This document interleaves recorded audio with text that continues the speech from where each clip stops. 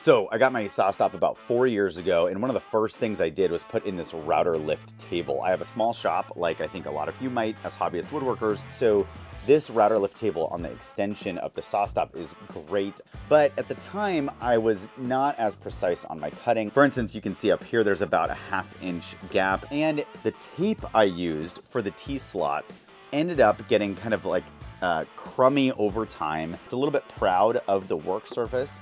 And on one side, it actually totally ripped off. So now it's actually kind of pointless. I can't align the fence. And to get that aligned, I have to use my Sawstop fence, bring it over and align the router fence with the Sawstop. It ends up being just a little bit extra work. And because of that extra work, I end up using it less because I think it's not as fun and not as quick to set up. So to make it more fun to work with, I got to take it all apart. So one of the reasons I liked this Incra lift is you can really secure it pretty well with just a couple screws. You can do a whole bunch more like bolts and everything, but it's plenty stable with a couple screws. Then I'm taking an old cutting board offcut that I had, and I'm thinning it out so it'll fit in the current resets that's there.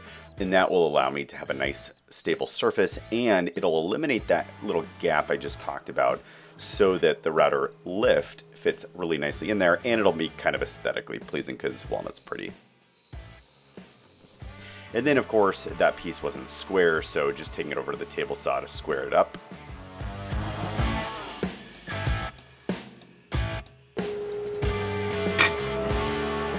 Then I can go to the task of really cleaning out what was the old part of the router lift. Again, I didn't like that tape.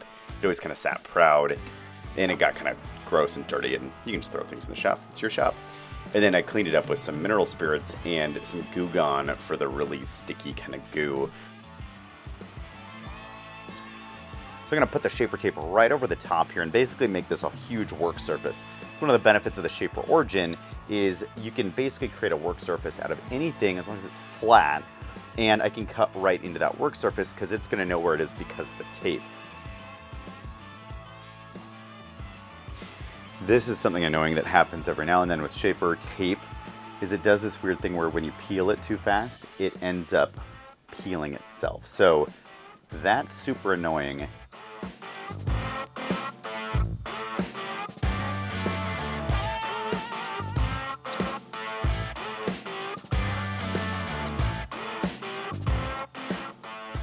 All right, I've put down the Shaper tape. I'm hoping that this is enough to make it identify everything so that I can cut things into here. Again, the first thing I have to do is cut the recess for this board, so it's going to involve just measuring that and making sure that it can fit really nicely in there. Once it's fit in there, then I can put Shaper tape over the top of that, and that will allow me to see the whole space a little bit better. So it's kind of got to do this process first, then I can do the bar cutouts. So obviously, when you're a hobbyist woodworker, everything's a learning experience, and when you're cutting into your very expensive table saws extension table to put a router lift in there, you want to do it right. So one of the things I would recommend if you haven't cut with a Shaper Origin too often is don't make your opening for whatever you're putting in there perfect. You want to give it a little bit of wiggle room, a 1/100th or a 10th, whatever you need to do so that it'll fit well for you. Because otherwise what I found was you end up having too tight of a fit, and that's not what you want either. But once, as you can see here, you've done it, your pieces go in really well, they look really nice, and you can then just kind of sand them up and buff them and make sure they look as beautiful as you want them to look.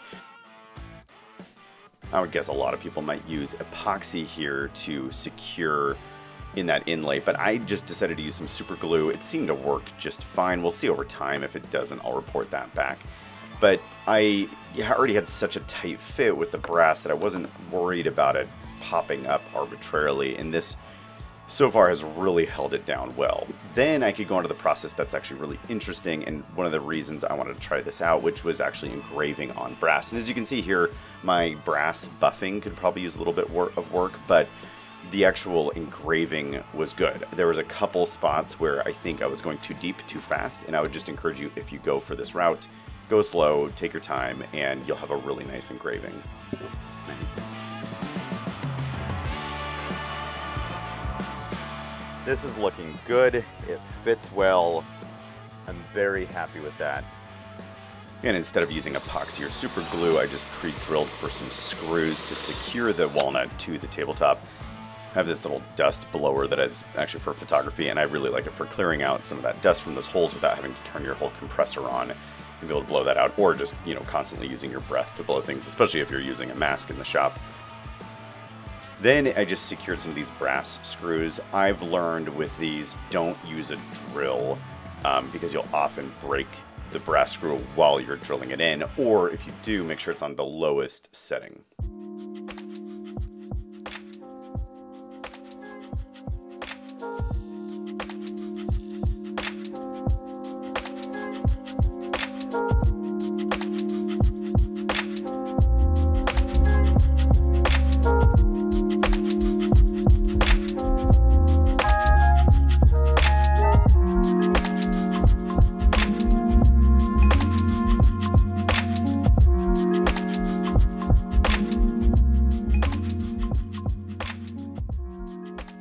There it is, my router table upgrade is done. I'm really happy with how it turned out, which is usually the case for most of my projects, but this one especially, it was something in the shop that I just was kind of ignoring, and I didn't like the look of it, I didn't like the function of it, and especially adding these brass measuring inlaid bars.